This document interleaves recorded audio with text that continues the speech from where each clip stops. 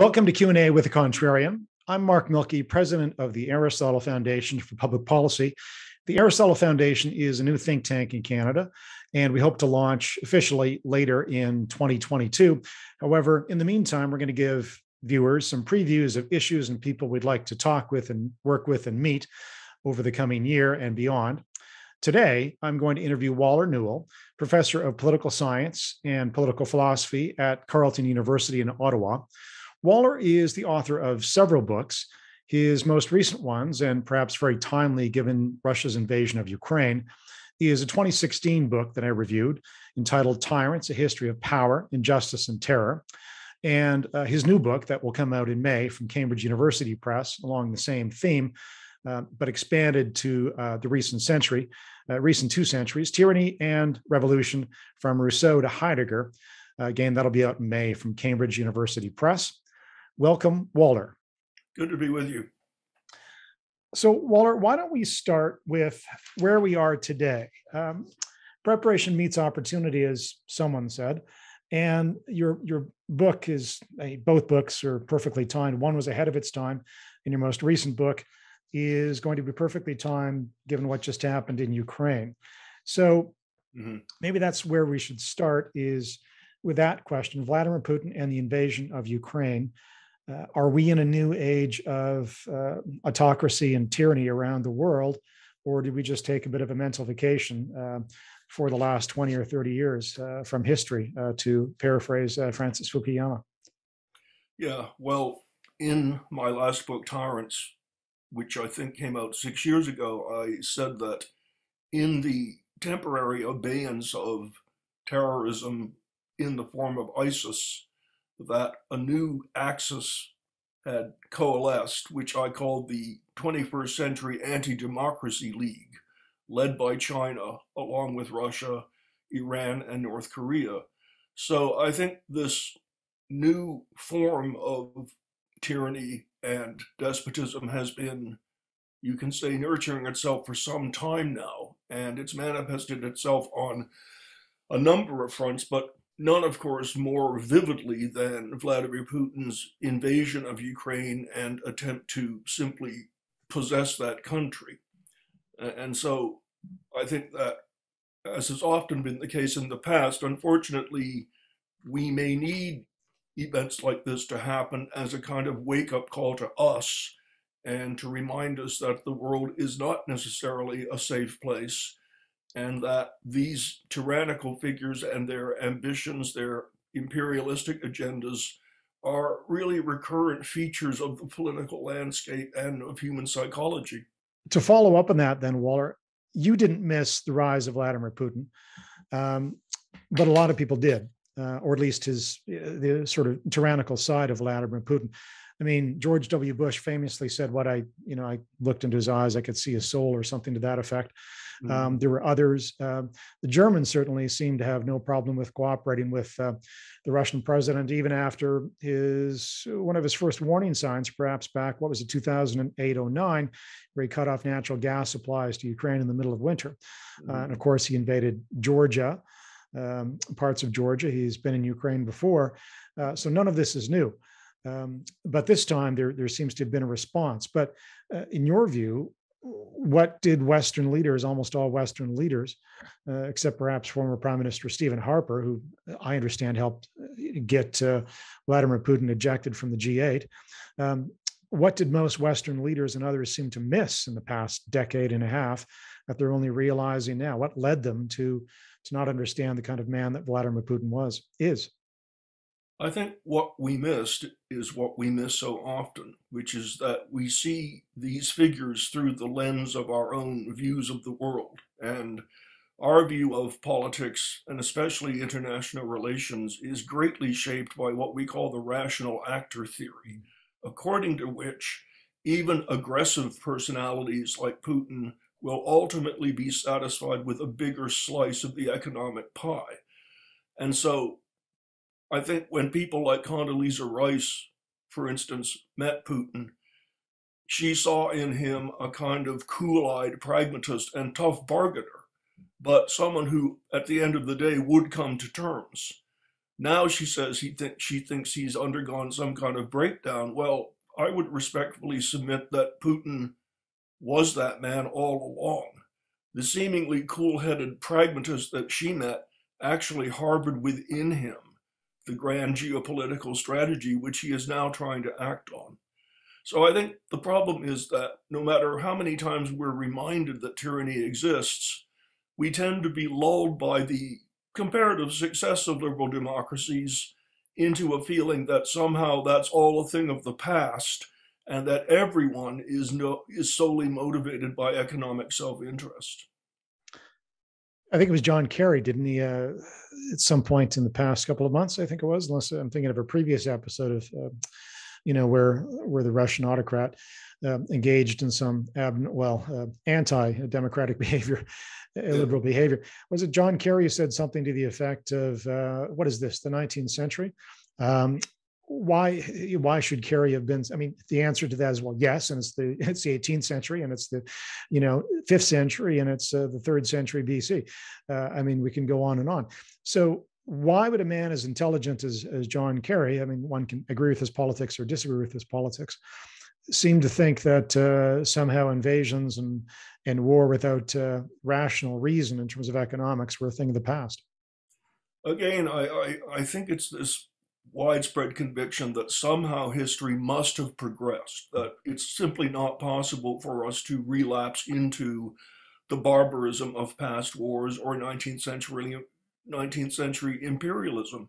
But I think that neglects the fact that history runs along different tracks for different cultures and different civilizations. And it's by no means self-evident to me that a Russian like Putin views history or the progress of history in the same way that we do. Well, is there someone, not someone in particular, blamed for this, but are there thinkers in the past 30 or 40 years that you would peg as perhaps indicative of this belief?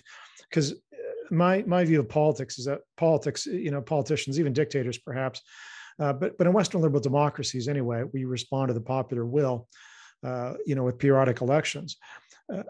Democrats anyway, democratic politicians end up responding to the culture in which they're swimming, and the culture is influenced by the culture of ideas. And often, or sometimes anyway, that can be academics and others.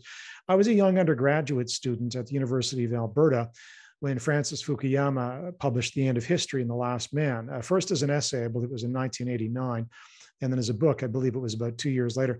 And it was perfectly timed with the collapse of the Berlin Wall, right? The freeing of Eastern and Central Europe, the collapse of communism. And so it did seem to be the book for that time.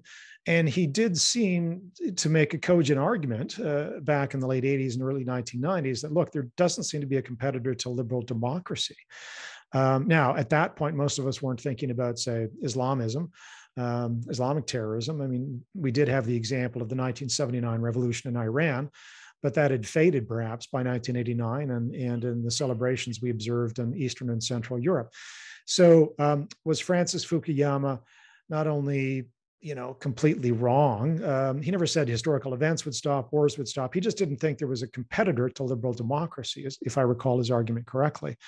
Are there elements of his thinking that are correct then and now, or did he miss the boat completely on almost every argument he made back then?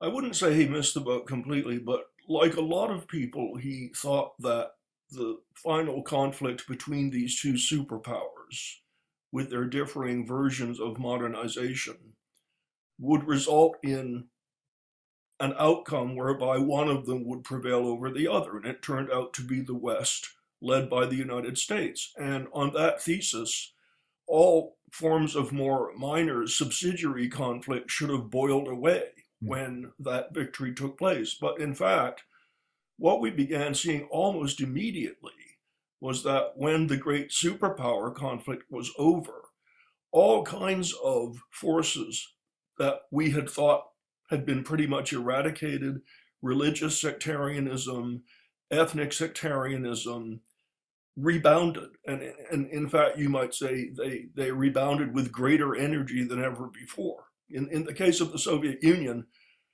those energies had simply been repressed by force, but we somehow persuaded ourselves to believe that they were now historically outmoded. But then again, as I said, they came roaring back.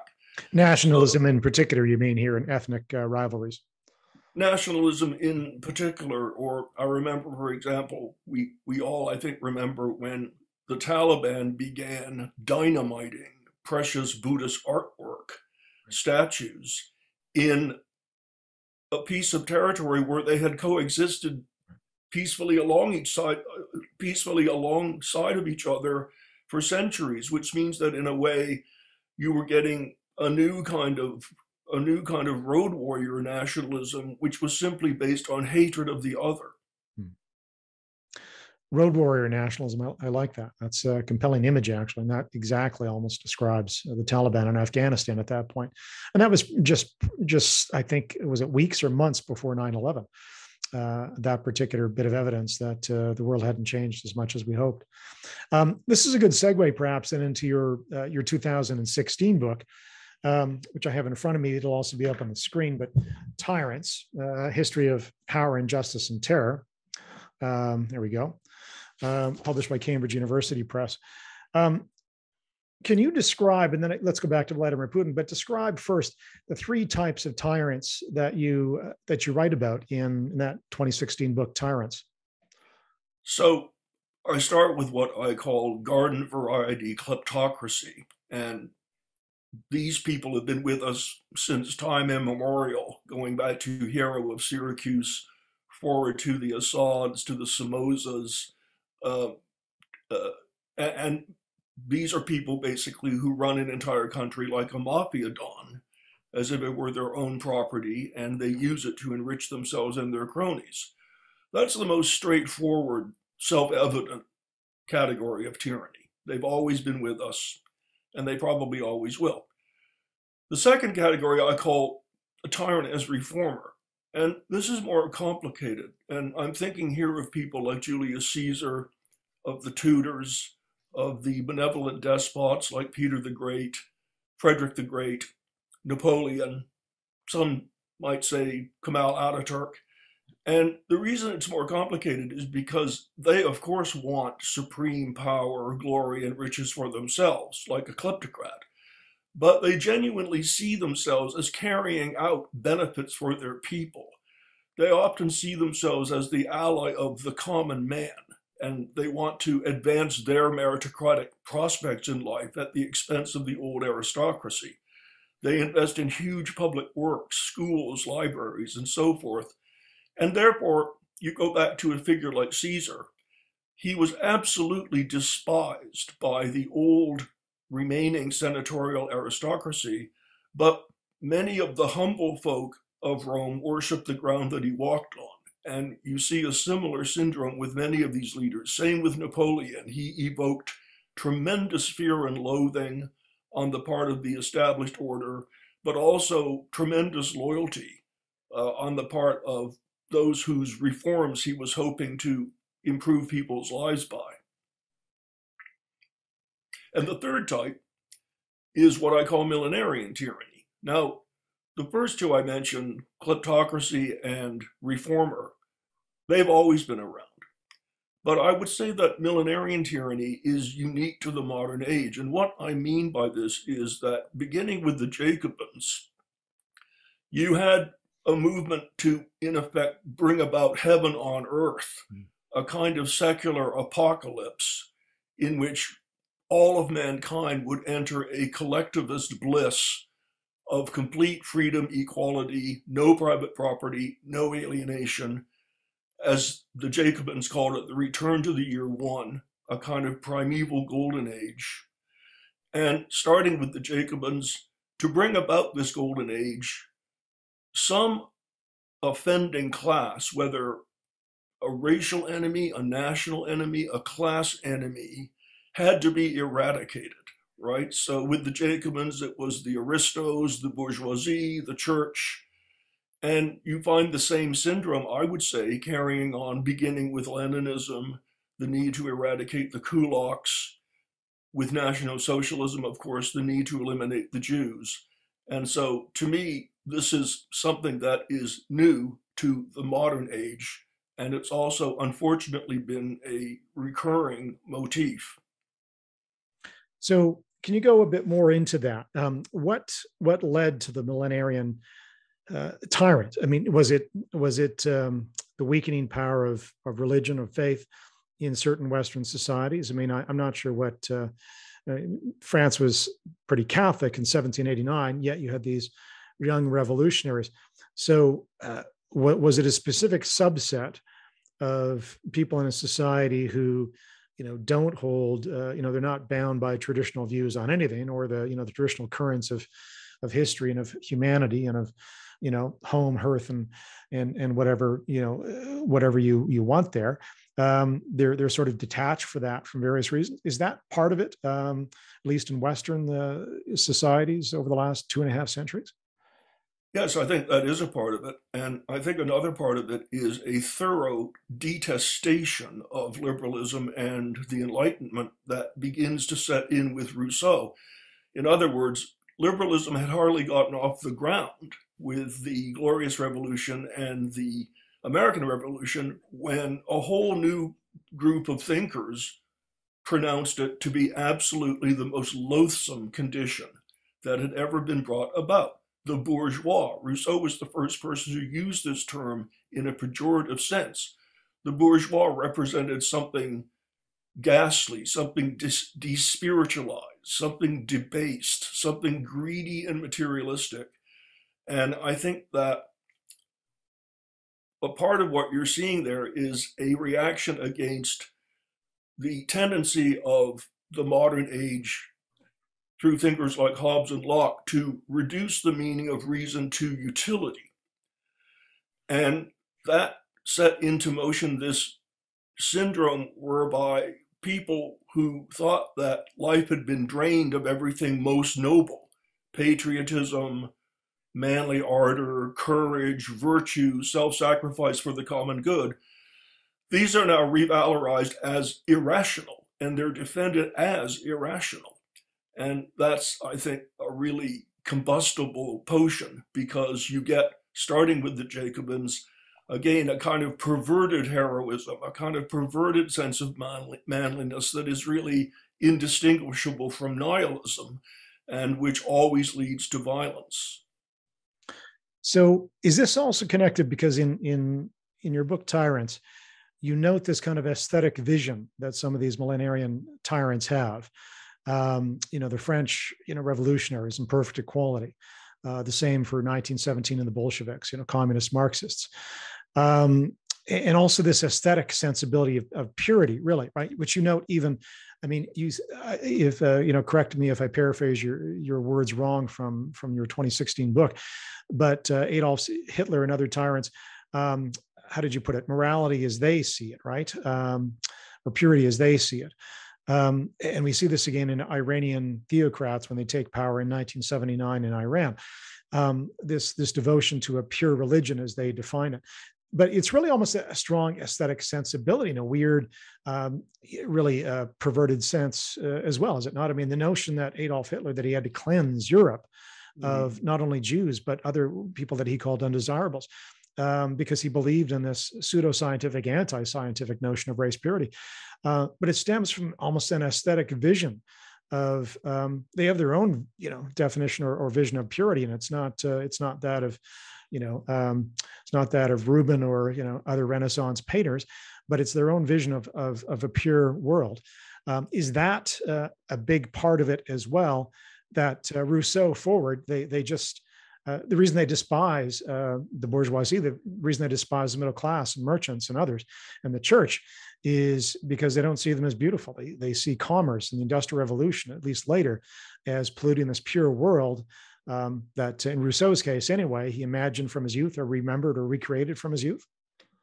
Yes, I call it the aestheticization of violence. And as you suggest, it is a vision of society in which the collective is like a work of art. And you may remember that Stalin famously said, "I don't want to be an engineer of factories, I want to be an engineer of human souls." Right. Mussolini praised Lenin as a sculptor of human nature. And all the way back to the French Revolution, alongside the terrible carnage of the terror and the bloodbath that it caused, you had these so-called virtue festivals where people were dressed up in ancient costumes and they were parading with flags and playing instruments and singing hymns to virtue and freedom. Or look at the fact that with the Soviet Union, you early on had a great filmmaker, Eisenstein, I think that was his name. And then with Hitler, you had Leni Riefenstahl. And in both of these cases, these filmmakers, in a way, tried to choreograph revolution and make it into an aesthetic spectacle. So, yes, there's always been this peculiar connection between revolutionary violence and the desire to beautify life, not simply through contemplating a work of art on your own, as somebody like Schiller recommended we do to make our lives less barren in a commercial world, but to actually literally fashion an entire people or all of mankind to make them into a beautiful work of art. Mankind becomes your canvas, and you paint onto it or create on it whatever you wish, including with the blood of those you're murdering in the meantime to put it on the canvas, I guess. Let's segue then into your new book, Waller. So Tyranny and Revolution, Rousseau to Heidegger, published by Cambridge Press, coming out in May. The United States, Canada, the United Kingdom, I assume, so worldwide. Tell us a little bit about, or a lot about this. So Rousseau to Heidegger, is that sort of starting where we were just at in terms of this notion of the revolutionary and how that leads to tyranny? Is that an extension of your 2016 book or an entirely new thesis? Well, my first book, Tyranny, A New Interpretation, sort of marched up to the edge of Rousseau and millenarian revolution, but it was mainly about early modern, like Hobbes versus the ancients. But I did say there'd be a sequel. Then I wrote the Tyrants book, which was meant for a general readership. And there I did attempt at a full history of tyranny, including millenarian. Now with this book, I'm going to go back and I'm going to do a somewhat deeper dive in scholarly terms into these millenarian thinkers, but I'm also going to connect their views directly to political events. And so I'm going to try and do justice intrinsically to each of these thinkers, Rousseau, Hegel, Marx, Nietzsche, and Heidegger. But then I'm also going to ask whether and to what extent their thought did give rise to extremist political movements and sentiments. So I'm trying to strike a kind of fair balance. I don't want to say that any of these thinkers is simply reducible to a revolutionary movement that invoked their names. So I'm not saying that Rousseau is nothing but the Jacobins or that Nietzsche is nothing but fascism. But at the same time, I'm not flinching from looking that question right in the face and asking to what extent did their views and perhaps the extravagant rhetoric with which they express them almost inevitably lead people like Robespierre and Hitler to cherry pick in their thinking and transform it into propaganda for their movements. Can you give me an example from Heidegger, for example, or Rousseau, or both, of their influence upon later tyrants? Sure. I mean, Hegel, for example, directly attributes the Jacobin terror to Rousseau's influence. Now, you can say that's a misreading of Rousseau. I think to some extent it is. But he believed that the Jacobins picked up on phrases like the general will can never be wrong, the notion that property is somehow theft, that the origin of civil society is exploitation of the have-nots by the haves, and that inevitably, again, they whipped this up into a rallying cry for violent action. In the case of Nietzsche, think of phrases from his works like the master race, the triumph of the will, a 1,000-year kingdom, a coming battle for global mastery. These are all in his writings. And again, the Nazis made use of them for their own propaganda. Heidegger, of course, was an explicit supporter of National Socialism. In the case of the other people, you can say, well, we can't know for sure what they would have approved of. We don't know that Marx would have approved of Leninism. We don't know that Nietzsche would have approved of Nazism. But we do know that Heidegger approved of National Socialism, and he committed himself to it wholeheartedly. And I believe that that was not just some sort of whim or accident by an Ivy Tower intellectual who didn't understand politics. I think that his commitment to National Socialism was intrinsically connected to his own philosophy in the 1930s. Okay. I'd like to dive into that idea of the general will, Waller, because to me, this is a good example of, at least for me, I'm baffled by those in the 20th century, and I started thinking about this in the 1980s as, a teenager, but and in the 1990s, when there were still people that defended communist regimes around the world, and they would use the language of, the general will, right, from Rousseau and others, or this notion of the masses, speaking on behalf of the proletariat. And to me, it always seemed, silly would be too light. But they didn't seem to do any deep dive into this concept. I mean, Central and Eastern European regimes, along with the Soviet Union and others, claim to represent the masses, claim to represent the general will, to use Rousseau's phrase, and claim to be democratic. And I guess that's where they could put in, the the German Democratic Republic, right, East Germany. But it amazed me that there didn't seem to be a lot of pushback at the time, or they didn't seem to realize, listen, somehow it's almost like a mystical term, this idea of the general will. Somehow you as a great leader, in quotes, are divining the will of millions or tens of millions or hundreds of millions of your citizens. And therefore you alone, or you and your comrades, you and your collective at the top, somehow know really what people think and feel deeply inside. Mm-hmm. So to me, it just seems silly in the West, where we had working democracies where they were, of course, imperfect, because you can't represent, 300 million people if you're in the, United States and president. Mm-hmm. What you can do is you can cobble together coalitions and muddle your way through history. But this idea of the general will that apologists of past tyrannies and perhaps now invoke, I mean, what is your sense of how do they even think about the absurdity? Because really, they almost have to be mystics. And again, they have to have godlike powers in a God they probably don't believe in. So how do they, in your view, how do they escape this absurdity of the general will? Since most of them that defend tyrannies, or at least in the 20th century, couldn't possibly have believed they were mystics.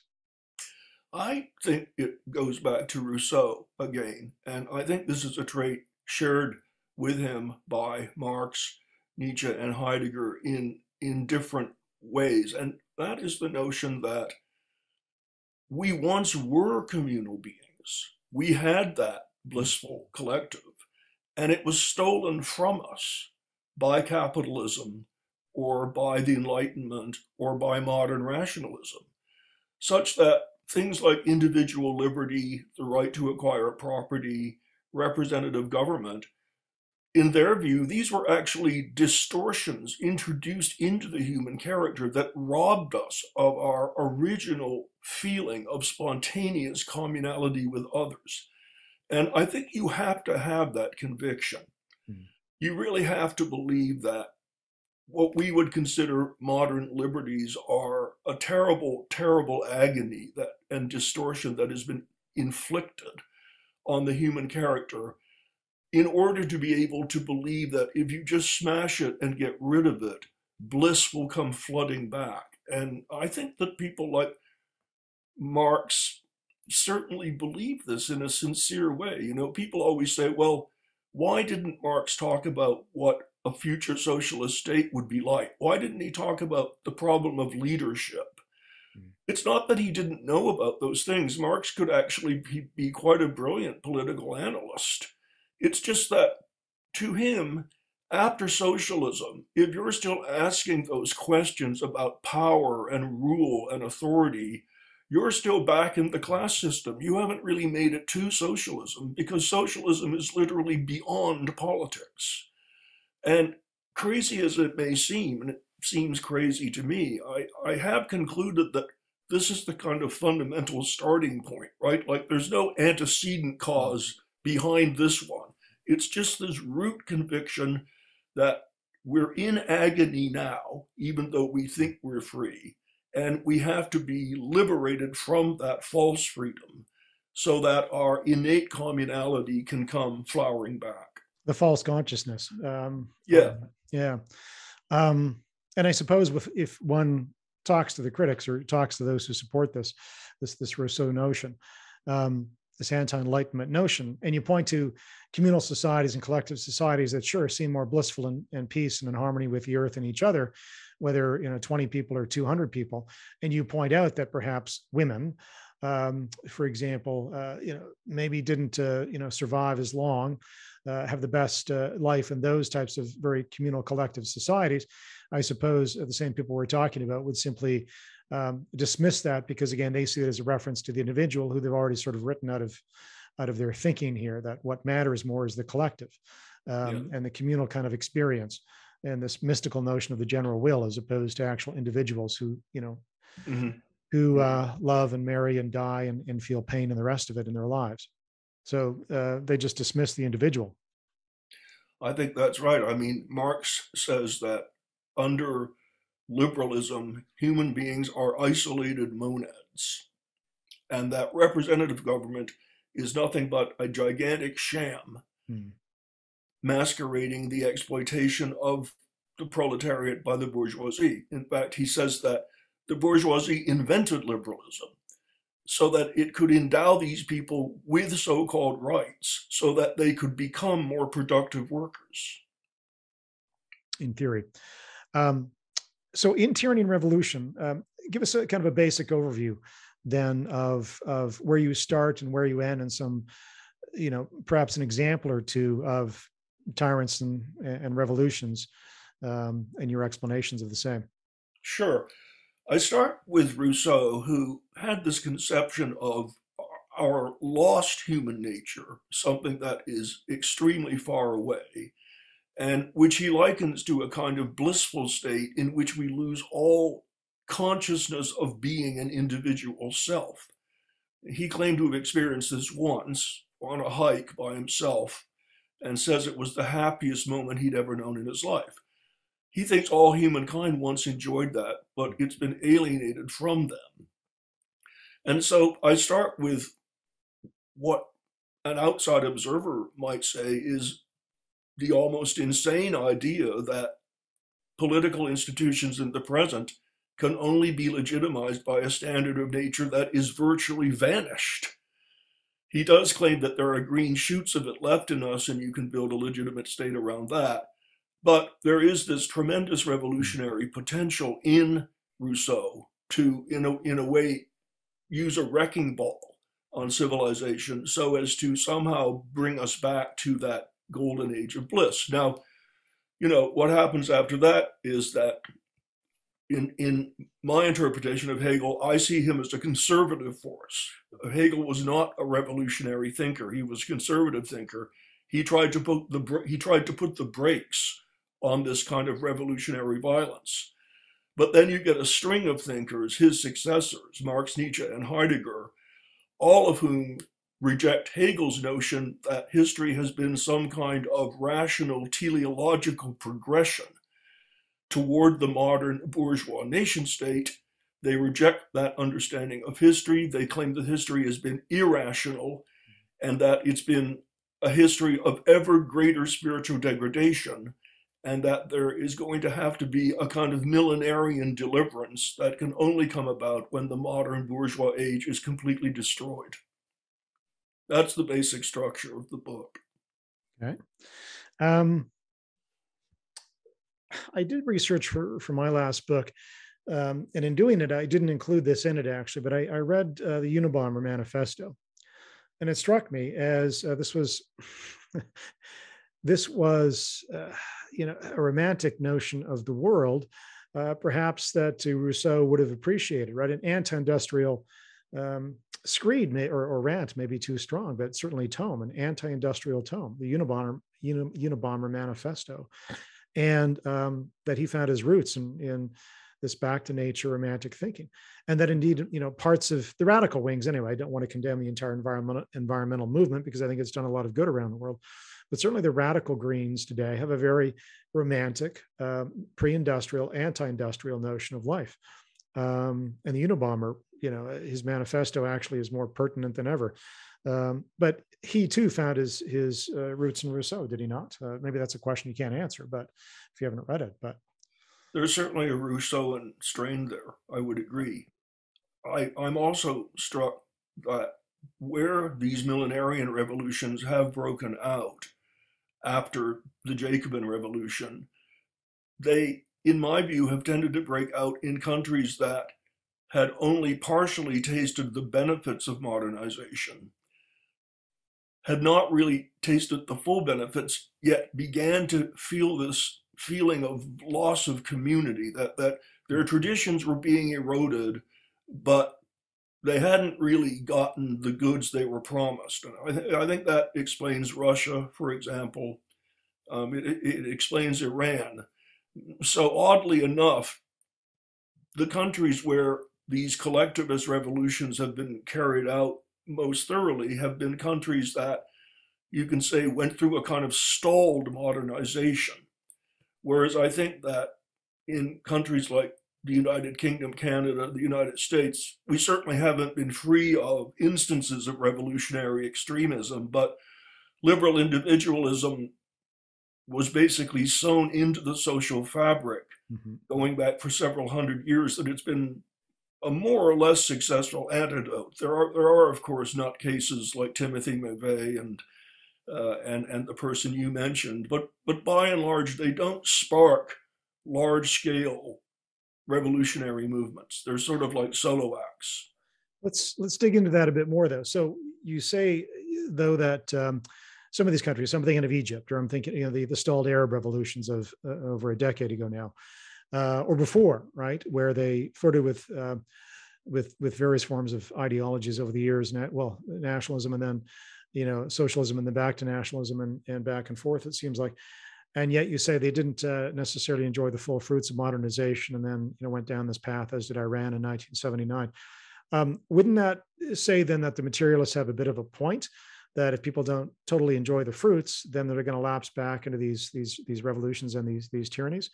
Or did I misunderstand you correctly? Because, and a follow-up question while you're answering that, Waller, is is Western liberalism, is it possible in non-Western countries? And I can find examples where it's succeeding now in South Korea, for example. But I ask the question because I'm trying to piece together, is the idea culture in the West, which came from monotheism and Judaism, or came from this notion of the separation of church and state that developed in Christian societies, right? And even in Christian scripture, give to God what is Caesar, what is Caesar's, Martin Luther's refutation of the centralizing powers of the Catholic Church, and then the Enlightenment, where atheists argued for the individual or individual rights, and so on and so forth. So those two questions together, are you on the one hand, though, saying that modernization and some material progress may stall or blunt potential tyrannies? Did I hear that correctly? Because that would seem to contradict your initial thesis. I think it can blunt it to some extent, but I also think that the feeling of the lost community has such deep roots in non-Western countries, or countries in which modern liberalism did not originate, that it's a feeling so strong that I'm not sure that any degree of economic bomb will make it melt away. But even if you could guarantee Western style prosperity all over the world, I still think there would be individuals who would be motivated by this hatred of the West, and so to that extent, I don't think that that's going to be totally successful in the long run. Liberalism is a universalistic value system, and in that sense, it's not tribalistic. In principle, it is open to and accessible to peoples all over the world. But there are powerful countervailing values and sentiments in a number of countries that really still regard liberal individualism the way that it was regarded in the West early on by its religious enemies, as something godless, as something corrupt, as something that undermines and corrodes authority. So I think, I'd like to think that democracy is infinitely exportable, but I have come to be rather pessimistic about that. I think that's where the second generation of neocons got it wrong. They were too heady in their expectations about what could happen. And for instance, I think Jean Kirkpatrick, had she been alive at the time of the Arab Spring, would have been against lending American support to her. I think Right. it would have struck her that Right. we're repeating the same mistake that we did with Iran, right? Like with someone like Mubarak. Right. Okay, you have an imperfectly democratic leader, imperfectly modernizing, so you just denounce him and get him to leave, and then something far worse sweeps in to take its place.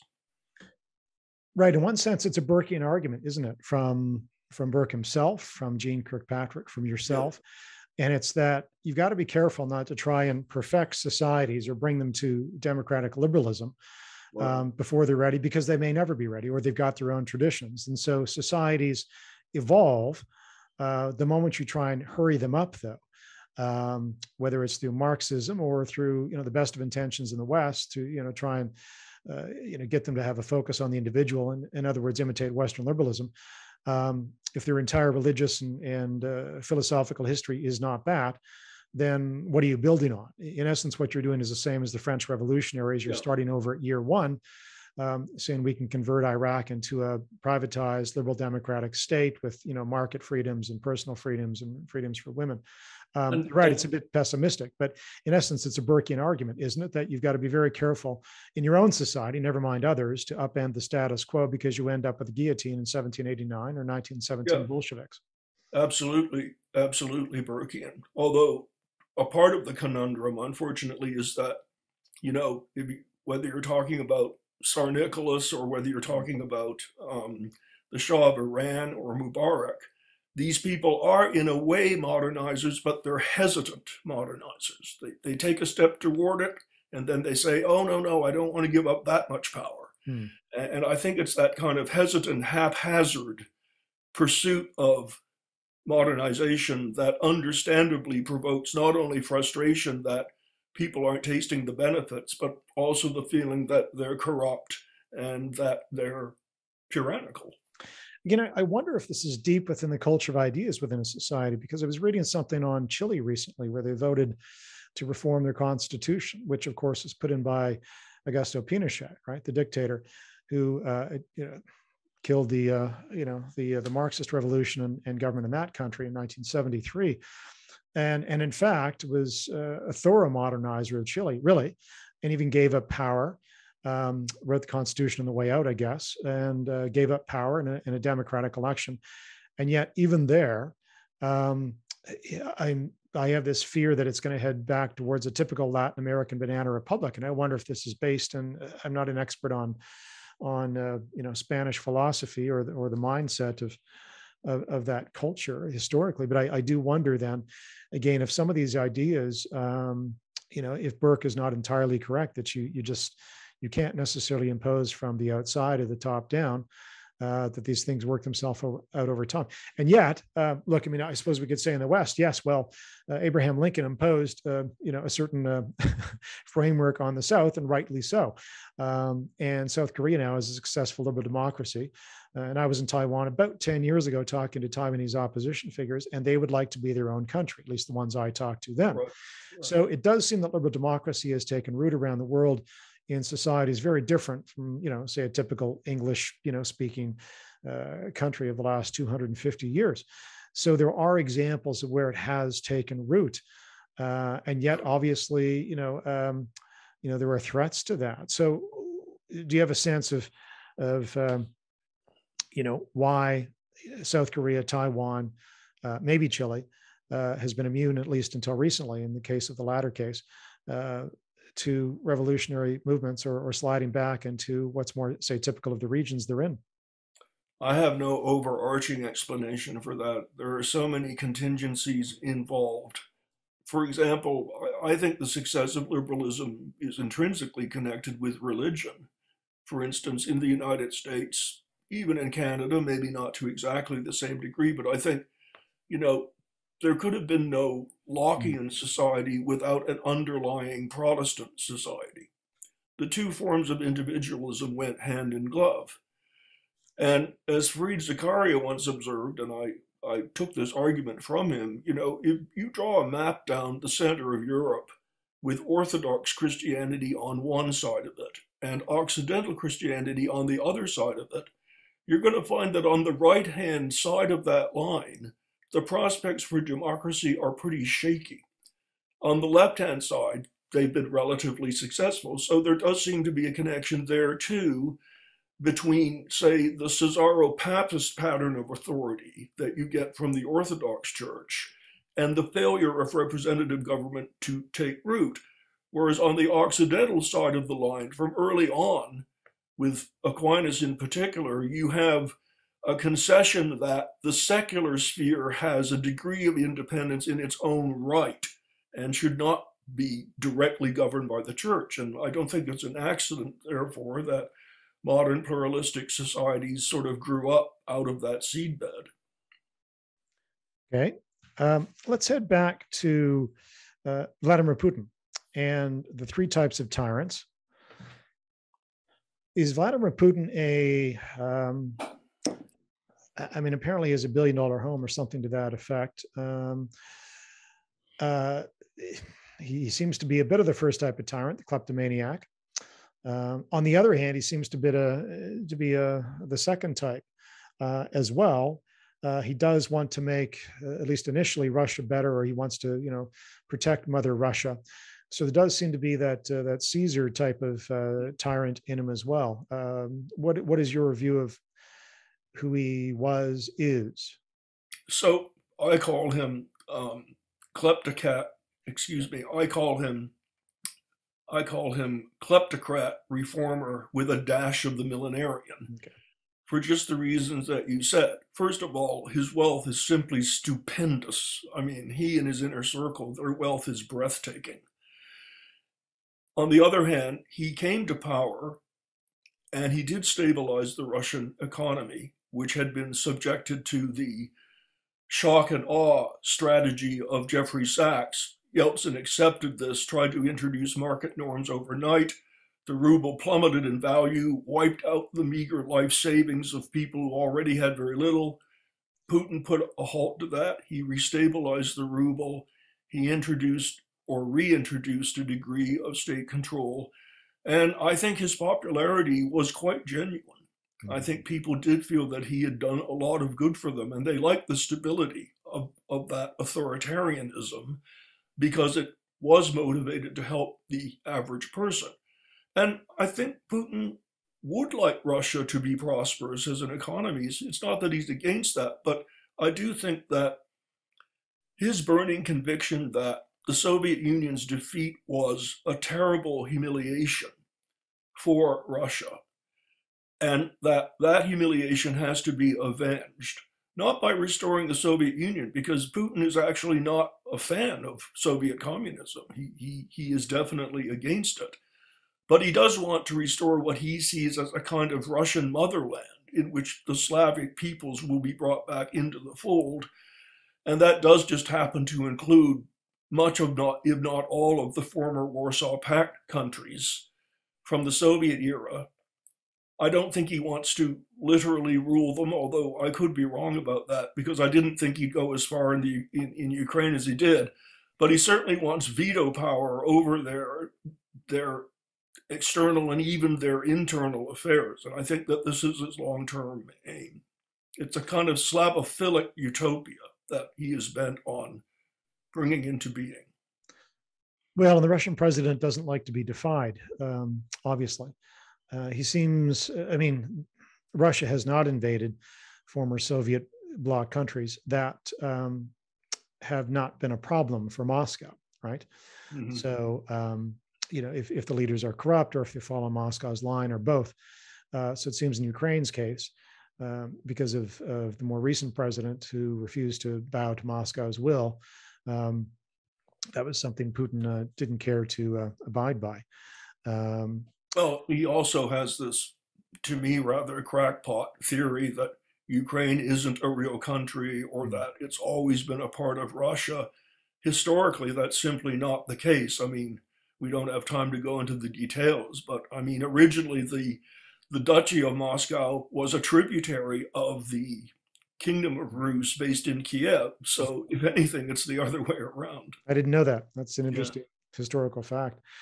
Um, let's jump then into a little bit of the reaction in the West to the latest. Would you call Vladimir Putin a tyrant or an autocrat, or is it a distinction without a difference these days in terms of, I'd, I'd call him a tyrant, Okay, though that's kind of a synonym with autocrat, okay. perhaps. I'm surprised by the reaction of Europe actually to the invasion of Ukraine. That the reaction has been as strong as it has been. Um, so, are you surprised by that? Even the reaction in Germany, which that all of a sudden they figured out that maybe it was a bad idea to be as dependent on Russian natural gas and oil as they've become. I was surprised and I was also thrilled. I mean, it seemed as if Europe had found its soul again. I mean, it's including Germany, as you say. I mean, it's just been another example, I suppose, where unfortunately it takes aggression and bloodshed of the kind that Putin has inflicted to stir in people a sense of their more fundamental values. And so I'm very, very pleased. And I think, Putin may have made a real miscalculation here because it seems as if Finland and Sweden now are Mm. contemplating joining NATO. There's going to be hugely beefed up military forces all along Russia's border. So, in a certain sense, he has made headway in Ukraine. I think it would be hard to expel him from where he is now. Maybe he can't conquer the whole country, but I think he's probably consolidated his grip on those breakaway republics. But on the other hand, he's going to wake up in a world where NATO might even be stronger than it is. Yes, he's galvanized the West, ironically, which a lot of us thought was in decline, especially Europe. Um, a good example of this, perhaps, and here's another, back to your thesis in both books, is maybe I should have posed this question before the question about who Vladimir Putin is, but energy companies in the West. About 5 years ago or 6 years ago, I attempted to raise some money for research into what I thought was a problem, which was Europe's overdependency on autocratic oil and gas, right? Not all autocracies and tyrannies are the same. Qatar is not Russia under Vladimir Putin.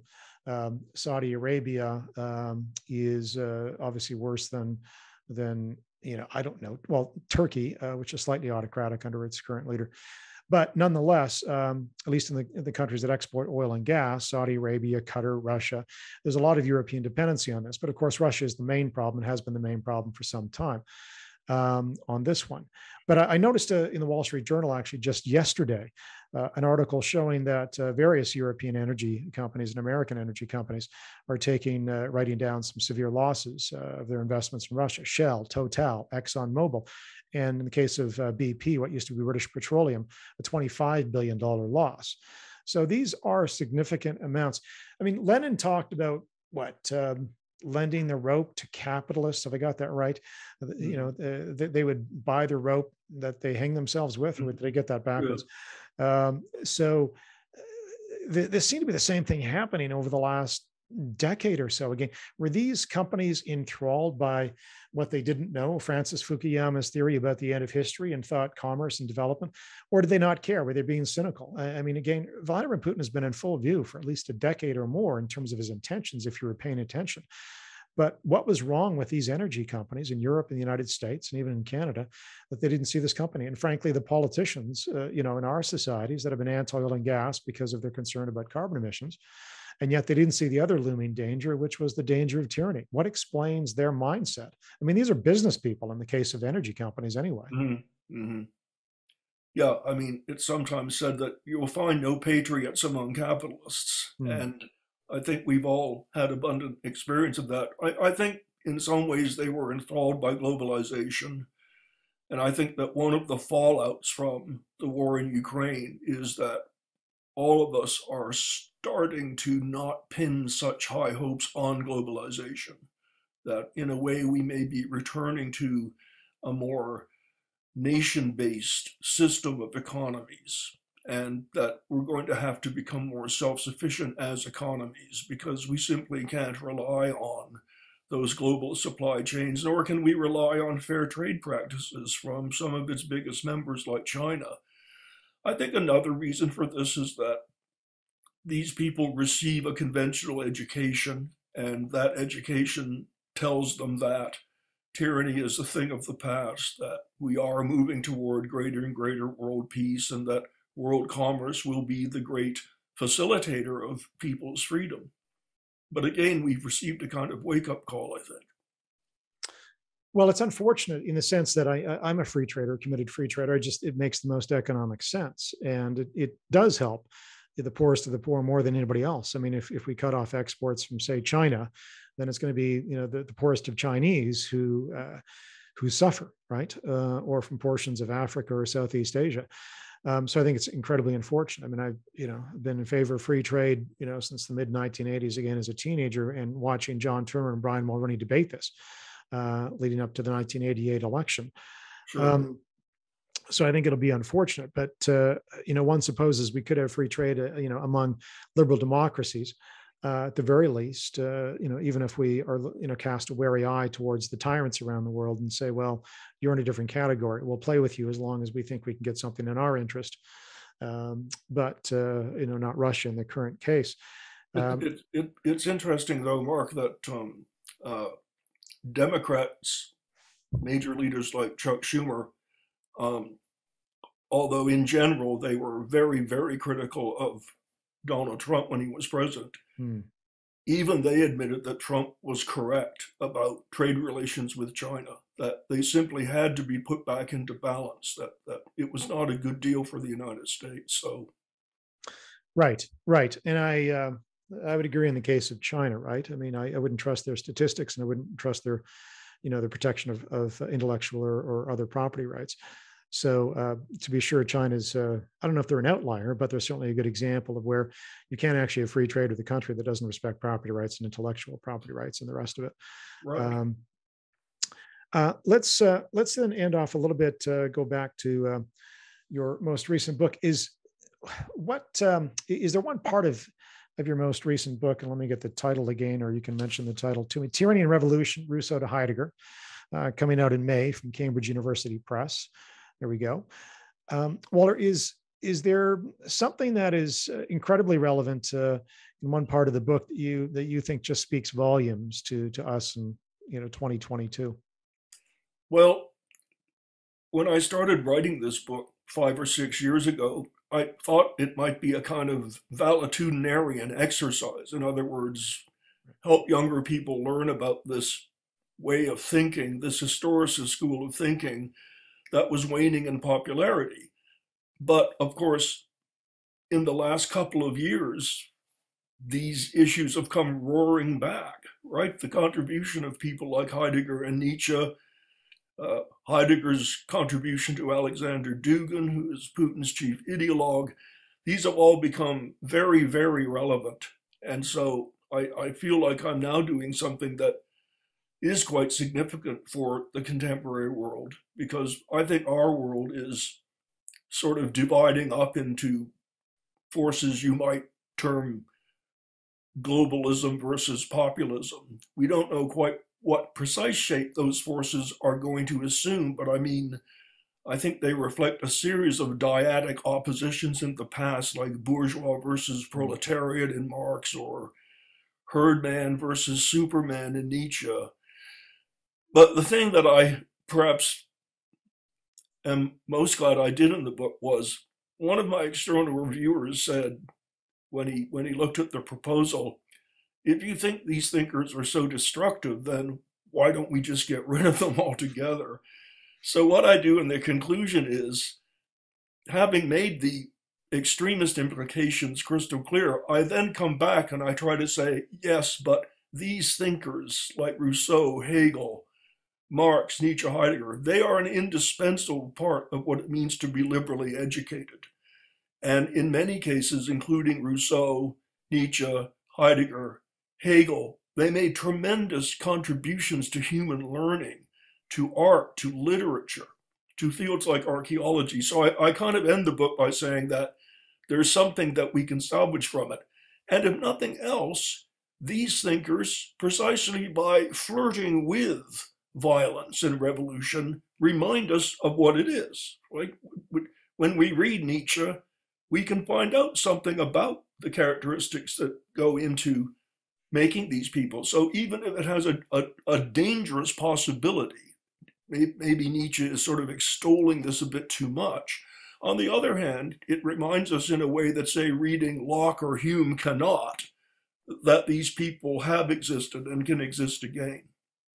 Well, in that sense, the philosophers that you read, whether it's Rousseau or Heidegger, I mean, if you read Rousseau, you understand the French Revolution, and if you read Heidegger, then you understand the Nazis better.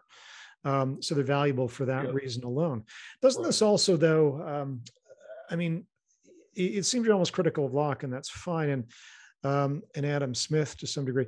Again, I'm a convinced free marketer and free trader. I mean, I think this has been generally good for, human development and the poorest of the poor, and others and women. But over the last 3 centuries and the flourishing that has resulted, including the monetary flourishing, which has led to the possibility to spend money, say, in art, right? If you're searching for breadcrumbs, you can't paint a painting. So you have to have a flourishing society in Florence before you can, you have to have money before you can paint paintings, to use that example as one.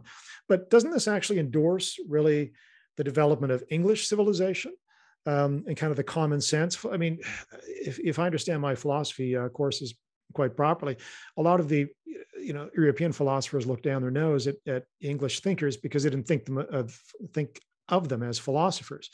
But in one sense, they were connected to reality. And maybe that's the problem in our age. I think we're in an anti-reality age, whereas English thinkers, Locke and Burke and others, were really connected to common sense reality, as Barry Cooper is often talked about, Professor Barry Cooper. You probably know that phrase from him and others. But certainly isn't your work then, in that sense, an endorsement of the English tradition, the English-speaking tradition, and the thinkers that have come through that tradition, whether in the Great Britain proper, or later Jefferson, Madison, and Thomas Paine and the others. I mean, this combination of what English, English liberals or English conservatives and Americans who thought very hard about at the founding of their country about what was going to work to protect the individual and liberties, and the seeds that have sprouted from that. So, is that the remedy, by the way, to authoritarianism and tyranny? Is a rediscovery of common sense English thinking? Well, I've always thought that I would much rather live in a Lockean society than any of the thought systems or regimes that I talk about in this book, because living in a Lockean society gives me the freedom of thought and the leisure to write about revolutionaries. I also think that at the end of the day, despite criticisms you can level at liberal democracy for its shallowness, for its emphasis on materialism, for its psychological barrenness, it is by far the better idea than any kind of totalitarianism of the left or the right. And so I see myself as, in a way, attempting to stay at my post, to use the Stoic phrase, to sound a warning from the perspective that I can do it from as a historian of thought, about the possibility that the very success of our life, comparatively speaking, will lull us into complacency and blindness. But yes, as I always say to my students, Nietzsche might not have been responsible for fascism. Maybe he didn't intend it. But what you'll never encounter is a Humean fascism. In other words, these thinkers that I'm talking about, from Rousseau through Heidegger, whether they intended such an outcome or not, or what they really wanted it to be, they certainly left themselves open to inflaming those sorts of passions. But you just can't say that of Hume. You can't even say it of Kant, actually. I mean, Kant's kind of one of the holdouts against historicism. He's absolutely emphatic about the autonomy of the self, and in that way is much more unabashedly a liberal than the other people that I talk about. And we didn't talk about this enough, and we could come back and do another session on Western civilization. Maybe we should, and where it's at in academia and the rot within some of the intellectual circles today. But in essence, and you'll remember I mentioned this in my review of your 2016 book. It appears to me that you're saying, you're not necessarily critical of markets or freedoms of the West, as you've just described. What it is you're saying, don't be fooled into or lulled into thinking that when you're fat and happy, or another society is fat and happy, that's the end of tyrants, because they may be fat and happy and still want to amass power, because that's another part of human nature. They simply like to lord it over other people. Lord Acton's famous, quote, which is a cliche by now, that power corrupts, and absolute power corrupts absolutely. So there is this addiction to power that Vladimir Putin certainly has, and does not like he who will not be defied. I mean, that is certainly who he is. So that seems to be the warning from one of the warnings from your books, if I interpret them correctly, that even though we can create free and flourishing societies, be aware of the wolves on the perimeter and sometimes inside your own societies. I would add, too, that liberalism is not simply about property rights. Property rights are one among a plethora of rights we have, including freedom of worship, freedom of thought, freedom of expression. And as my old Professor Walter Burns used to say, the United States doesn't exist because of capitalism. Capitalism exists because of the United States. Right.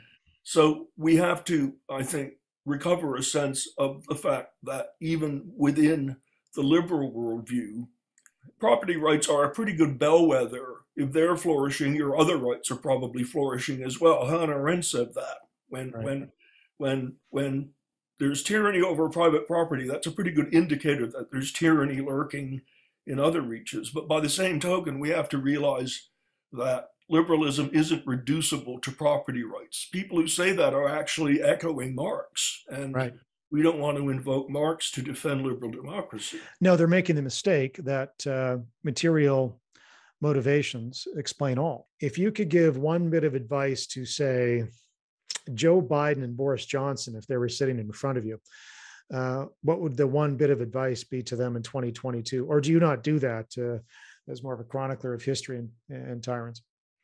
My advice would be the same advice many people would give them, which is give Ukraine everything it needs to fight Putin as quickly as possible and in the greatest quantity that one can muster, without, of course, going directly to war with Russia. But more could be done, I think. Zelensky keeps saying this, and I think he's right. More could be done. More has to be done, and sooner. Okay, thank you, Waller. And to our viewers, I'll just remind you of who we are.